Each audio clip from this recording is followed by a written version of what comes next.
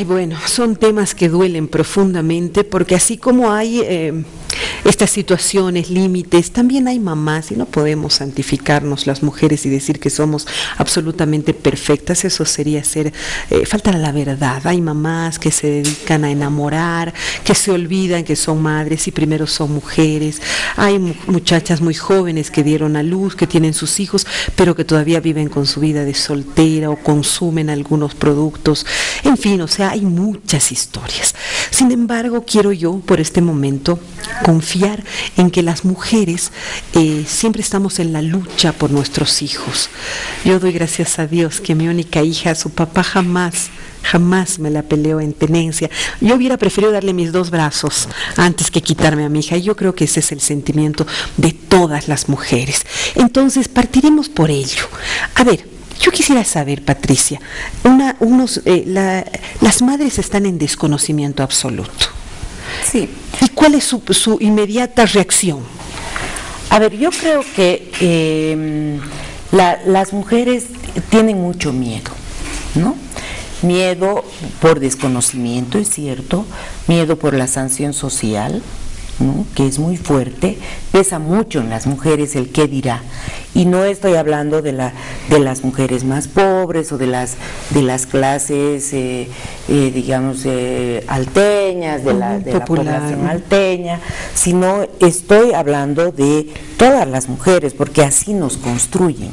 Nosotras tenemos un deber ser, y el deber ser es ser buena hija, buena madre, buena esposa, buena en todo, ¿no? Sí, pues. Y por lo tanto tenemos que tratar en lo posible de cumplir ese rol que la sociedad nos ha asignado, ¿no? Entonces, para las mujeres pesa mucho esa sanción social de que te califiquen que no has sido buena esposa, por eso tu marido te está pidiendo el divorcio, o no habrás cumplido algo, por eso te está pegando. Siempre las culpables, ¿no? Las eternas culpables, es verdad, ¿no? Sí. Y también en esta lógica de vida que tienen las mujeres, se produce pues lo que se llama la cadena de violencia, ¿no? El marido o la pareja golpea, insulta a la esposa o a la pareja, y la madre pues también maltrata a los hijos o a las hijas, y así se va reproduciendo, ¿no? Los hijos a los más menores, ¿no?, etcétera, etcétera. Eso es lo que se llama la cadena de violencia, y que además está también incorporado lo que es el ciclo de violencia. Ahora, que es cada vez es más frecuente la violencia. Tú me decías que en algunos casos las mamás escapan, bueno, sí, como sea, y dejan a sus hijos, y eso se les va luego a utilizar en su contra. Así es. Ahora, ¿y pueden escapar con sus hijos? ¿Hay refugios aquí donde se puedan acoger a las mujeres que han sido maltratadas, a ellas y a sus hijos, para poderlas proteger temporalmente, por lo menos? Sí, hay muy pocos, ¿no? Aunque por ley deberían tener todos los gobiernos departamentales, autónomos departamentales, y los municipios también deberían viabilizar algunos, ¿no? Pero son muy pocos. Ahorita dime lugares, ¿dónde? Hay uno en la prefectura, en la, ¿qué se llama la calle que sube de la...? ¿No es la Genaro San Ginés? No, más arriba, subiendo hacia la periférica. Sí, exacto. La Yanacocha, ahí hay uno en La Paz, ¿no? Hay otro refugio que es privado de Sartazinhuarmi en el Alto, ¿no?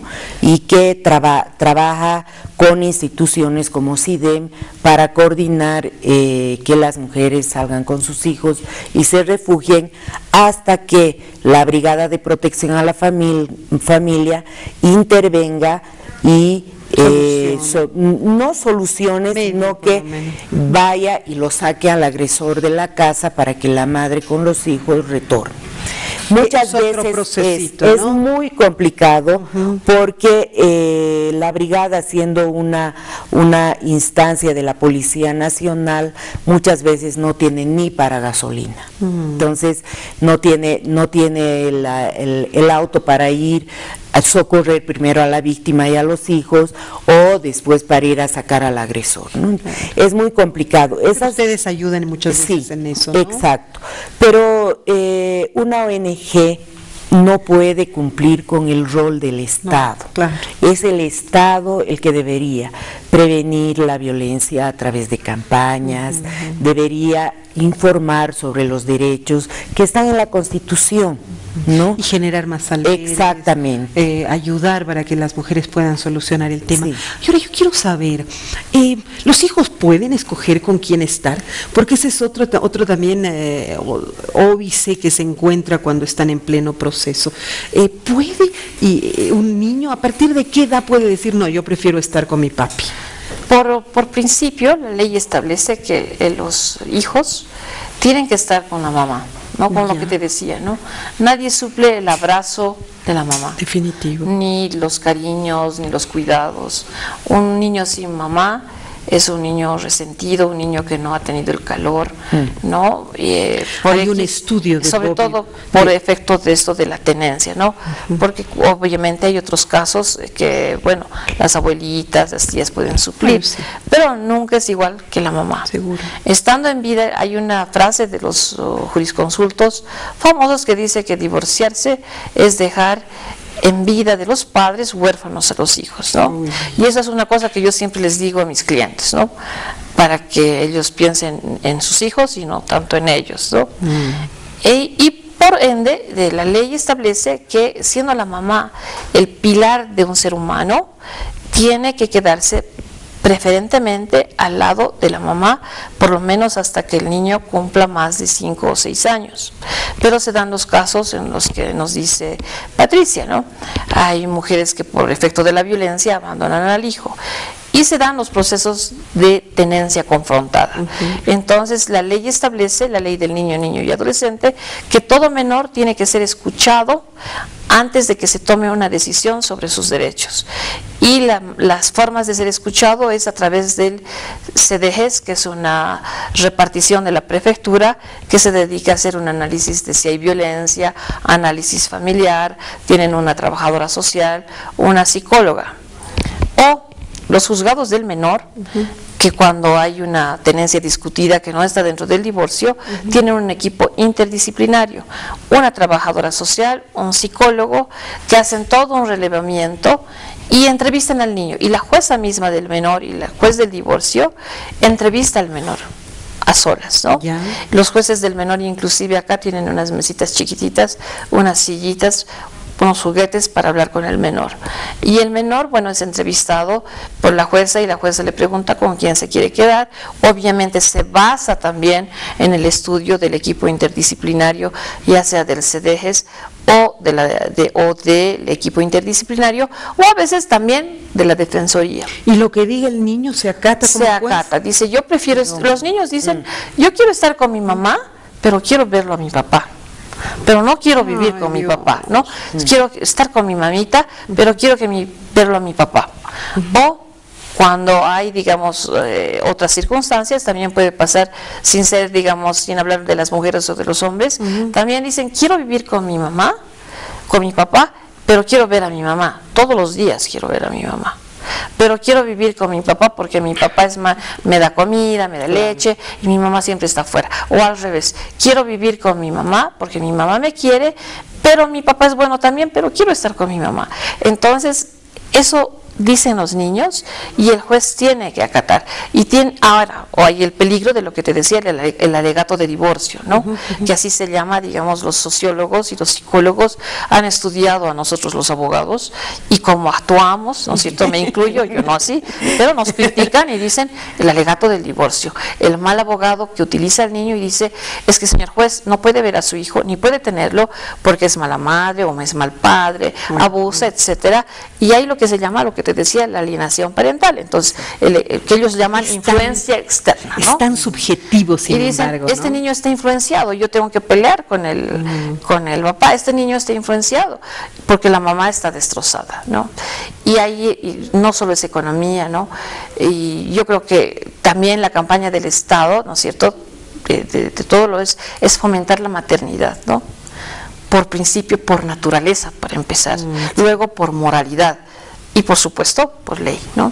Sin embargo, es tan subjetivo, ¿no? Porque muchas veces el papá es el bueno, porque es el papá del fin de semana, porque es el papá que te lleva a dar unas vueltas, a comprarte unos helados, y la mamá, que es en todo caso la que está diciendo no hagas, eso no se dice, no mientas, no se hace esto, la que disciplina termina siendo la mala, y el papá es el muy bueno, porque el papá solo los tiene un ratito el fin de semana y les complace con todos sus gustos, y ahí el niño puede entrar en una confusión y pensar que el papá es el bueno y la mamá es la mala, y quién no quiere estar con el papá pues eternamente. No sé, Miriam, ¿qué te parece esta percepción?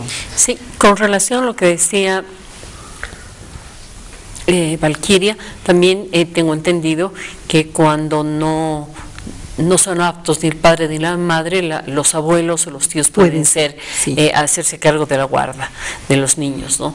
Y con relación a tu pregunta, yo quisiera también que tomemos en cuenta cuando las rupturas de convivencia se dan cuando los hijos son mayores, de 15, 16 años. El golpe es tan duro como de los pequeños, porque ellos sí estaban acostumbrados a una estructura, a un molde familiar, y cuando se rompe esa convivencia, ellos creen que tienen que partir. Y dicen, bueno, si no hemos logrado nosotros unir, mantener esta familia, creo que nosotros nos tenemos que ir, y se han dado muchos casos que los hijos asumen la culpabilidad y se independizan y se sienten tan inseguros y perdidos como cuando son pequeños. Claro, pero el problema también está... Y hacen sus propias familias. Claro, crean sus propias familias para compensar esa carencia que han tenido. Y por eso viene también el embarazo temprano o el consumo de drogas. En adolescentes, que se está incrementando mucho en nuestro país, ¿no? Pero yo también quería hacer referencia a lo que decía Valquiria, ¿no? O sea, el proceso de legal, digamos, de tenencia, como nos lo describe Valquiria, de la pelea entre quién se queda, con quién se queda el niño o la niña, etcétera, también pasa por mucho de esa influencia que señalas, ¿no? Se queda conmigo, pero se queda conmigo porque yo no te voy a dar un peso para que lo mantengas después, ¿no? O sea, también está en juego toda la cuestión del poder que muchas veces los hombres muestran, que es un poder patriarcal, ¿no? O sea, es mi hijo y mi hijo se queda conmigo, si te lo llevas vos, verás cómo lo crías, digamos. Ahora, mientras están en proceso... Entonces, sí, perdón, disculpa, pensé que habías concluido. No, lo que pasa es que en esta estructura de poderes, los niños evidentemente y las niñas quedan así como en el vacío, es cierto, ¿no? Pero donde los padres, ¿no?, asumen como un botín de guerra a los niños y a las niñas, ¿no? O a los adolescentes, etcétera. Aunque los adolescentes tienen este otro tipo de escapes que ustedes mismas señalan, ¿no? Pero son los niños y las niñas los que son los más vulnerables a esto, en esta disputa, ¿no?, de poderes. Ahora, el hombre como pareja y como padre nunca va a soltar, no suelta ni a la madre ni suelta al hijo, porque son de su propiedad, y esa es la estructura patriarcal que tenemos, pues, social. Y la luchan y la pelean, y es más, pelean intentando que la mujer, la esposa, si se va a quedar con los niños, no se puede volver a casar, ni puede traer otro hombre a la casa, porque es un mal ejemplo, pero él sí la está pasando bomba cada fin de semana. Es decir, son muchas contradicciones que, mira qué interesante, tienes toda la razón, son conceptos patriarcales tan enraizados en los caballeros que al final terminan haciéndose casi creyendo que eso es lo correcto y la realidad. No, pero además también lo que faltaba, digamos, un factor que nos hemos olvidado, que es el económico, ¿no? En juicio tú tienes que probar las mejores condiciones que le da un padre a un hijo, ¿no? Y el padre dice, o la madre dice, yo le doy mejores condiciones, mire, inspección ocular, tengo una casa con piscina, parque, tengo carro, tengo chofer. vamos donde la esposa o donde el esposo, no importa, cualquiera, mire, vive en un cuartito, vive lejos en el cerro, no le va a dar nada, ¿no es cierto? No tiene empleados, yo tengo. Por eso es mejor que se quede el niño conmigo, ¿no? Pero esas concepciones de bienestar, claro, son buenas. Y los abogados dicen, bueno, me ha tocado muchas veces ver, ¿no? Mire, doctor, mire, señor juez, aquí es mejor, aquí tiene todo, allá no tiene nada. Pero debe primar, y prima afortunadamente, eso que les decía, ¿no? La naturaleza. ¿Con quién está mejor un niño? Siempre con la mamá, ¿no? Normalmente con la mamá. Así debía ser, excepto casos en que la mamá es drogadicta, borracha, irresponsable, bueno, ¿no? Pero prima esto, ¿no? Y gracias a Dios a mí me ha tocado ver que muchos jueces han dado la potestad a la mamá con un dinero, sin dinero, en un cuartito por esa razón. Qué bien, ¿no? qué bueno. Pero otras veces, digamos, también ha primado el factor económico y los adolescentes se vuelven hijos utilitarios, hijos, digamos, de conveniencia. Si no me voy a la fiesta, me voy con mi papá. Sí, exactamente. ¿Y qué ha pasado? Es que no le he dejado ir a la fiesta y ahora su papá dice que no me lo va a devolver. Sí, o me ha aplazado, ¿no? Y ahora me voy. Y ahora me voy con entran en ese juego de poder, es otro tipo de juego de poder. Y yo quisiera referirme a las mujeres, ¿no? O sea, yo creo que no hay tesoro más grande que un hijo. Los hijos son el principio y fin de nuestras vidas y no podemos no podemos abandonarnos, no podemos luchar por nuestra autoestima, porque si nosotros estamos bien, van a estar bien los hijos. Nadie tiene derecho a ejercer violencia contra una mujer, nadie tiene derecho a jugar con una porque tiene el poder económico. Las mujeres han demostrado, y en este momento, yo nunca soy feminista, pero en este momento yo quiero hacer un llamado feminista. Las mujeres tenemos toda la capacidad, por eso somos diosas, para trabajar, para luchar, para sacar adelante a nuestros hijos e impedir que seamos víctimas. Yo creo que el límite lo ponemos nosotros. Seguro. Todo tiene un límite y yo creo que vale la pena luchar por esos hijos que son el tesoro de la familia y del Estado, y el Estado debería tener prioridad, empezar a elaborar una política que ponga a la cabeza del Estado, de la familia, a los niños, ¿no? Definitivamente. Y fomentar que los niños estén con sus mamás, ¿no? Porque, te digo, es un asunto natural, ¿no? No puedes arrancar a un niño con cualquier pretexto de alegato de divorcio, que es mala madre y no es mala madre, y simplemente fomentar que ahora los niños están más con sus papás que con sus mamás, ¿no? Injustamente muchas veces. Entonces la política debería ser, se fomenta la maternidad por sobre todo, en beneficio de la niñez y del futuro, ¿no? Sí, definitivamente. Pero esta también debería ser una decisión de las propias mujeres, ¿no? O sea, sí es natural, ¿no? Pero es natural si tú lo quieres, si quieres ser madre, digamos. No, obviamente. ¿No? Y si asumes con decisión tu maternidad, etcétera. Por supuesto, etcétera, nadie te puede obligar. Nadie te puede obligar.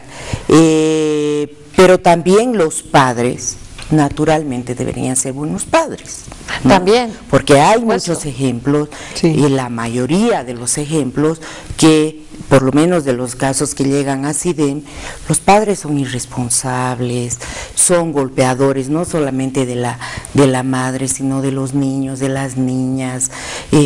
Estamos viendo recién, ¿no?, 2 casos terribles, sí, de niñitas sí, que están en estado de coma, sí, por tantos golpes que han recibido en la cabeza, ¿no? Entonces, ¿cómo puede un padre, ¿no?, pelear la tenencia para golpear, para maltratar? Bueno, ¿qué trabajo tan difícil tienen los jueces, ¿no? Definitivamente, qué trabajo las jueces, qué trabajo tan difícil de poder definir quién se puede quedar con quién. Yo quiero finalizar diciéndoles que existe un estudio psicológico muy profundo sobre lo que Bobbio llamó la privación materna. demuestra él en este estudio de hace varios años atrás que aquellos seres humanos con problemas de psicopatía, me refiero a gente que ya no siente dolor, que no siente pena, que no siente culpa, muchos de los asesinos en serie habían sufrido lo que Bobbio, reitero, llama privación materna. Es que esas criaturas no han tenido una mamá que cerca, que los ha abrazado, que los ha mimado, que los ha querido, que les ha enseñado lo bueno y lo malo, y que simplemente han decidido estos seres por esa privación materna anular cada uno de sus sentimientos, llegando inclusive a no tener ni pena ni culpa, y por eso convertirse en asesinos en serie. Imagínense lo importante que es la madre en la vida de un ser humano. Qué triste esas madres que golpean, que maltratan, que insultan, porque están dañando a un ser de por vida. Miriam Saavedra, gracias como siempre por tu presencia, gracias por habernos acompañado y espero tenerte en una próxima oportunidad acá en nuestro programa. Muchísimas gracias, un placer y un honor haber compartido con Valquiria, con Gloria, muchísimas gracias. Patricia, y de la misma manera, Valquiria, gracias por habernos acompañado como siempre y habernos dado esa información. Yo creo que más de una mamá va a saber ahora qué puede, sí, y qué puede y qué no puede hacer. Ojalá. Gracias, Bellito, gracias, Pati, gracias, Miriam. Siempre estoy aprendiendo, siempre, ¿no?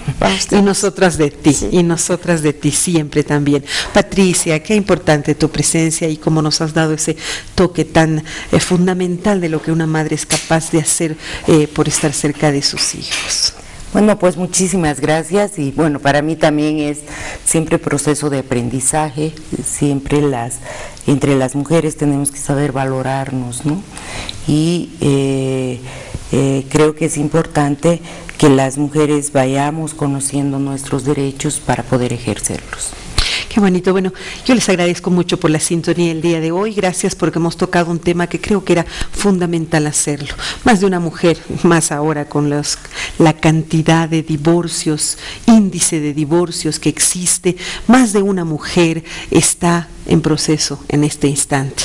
Solo le podemos decir que piense primero en sus hijos, que hable mucho con ellos para hacerles entender que no es culpa de las criaturas, que intente no permitir que los niños vean las peleas de los padres, pero que por sobre todo creo que es fundamental buscar un mediador externo para solucionar los problemas. Puede ser un amigo de la familia, un compadre, un ahijado, un vecino, alguien que de manera objetiva pueda mediar entre ambos, porque cuando uno está dentro no ve bien las cosas y a veces necesita alguien que de afuera puede echarles una mano para no llegar a los límites que muchas veces llegamos. Muchas gracias por su sintonía. Hasta la próxima.